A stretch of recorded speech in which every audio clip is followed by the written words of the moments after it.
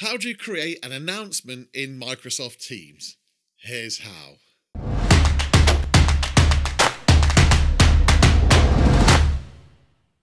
Hi, welcome back to another Tuesday Tech Tip. I'm Mark Dixon, and if it's your first time here, don't forget to hit the subscribe button and the notifications bell. I release a Tuesday Tech Tip for teachers every week. So you're using Microsoft Teams with your students and you've got the chat feature, and just every now and again you need to really create an announcement so that your students pay attention. Here's how you do it. Right, so we're in our test class and it's brand new. So we're going to start a new conversation and we go into the box and we click this A here for formatting. Now we've got a normal kind of post here, but if we go to where it says new conversation to the drop down arrow, we've got an announcement. So this is where we can type in an announcement to our students. So deadline day. And we can add an image in the background of this if we wanted to. So if you click this set a background, you can choose one that they've already got. So you can choose one of these, or you can upload your own. And I like to think I'm funny.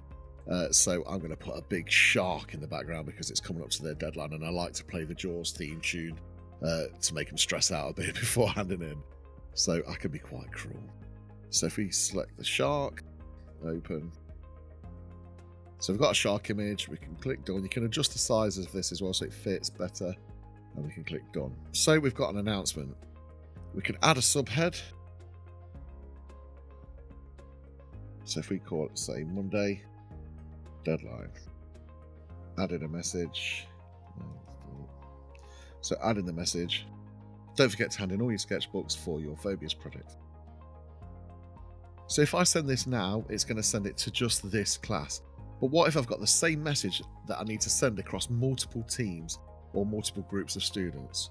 Well, it's really easy. You click the post in multiple channels button. And then now it's asking you to select the channels. We select that and it gives us a list of all of the teams that we're part of. Now I want to put it into the talk about teaching team. And these are the different channels that it could go in. I'm going to put it into the general channel. And then we're going to click update. And now we're going to click send. So we've got our announcement here. So it stands out from all the other clutter. And if we go over to our teams and check out the talk about teaching team. And there you go. It appears in the general tab as well for talk about teaching. And it could have gone into any of these others. So that's how you create an announcement across multiple teams. If you found the video useful, then please do subscribe and hit the notifications bell. I release a Tuesday Tech Tip every Tuesday. I'll see you next week.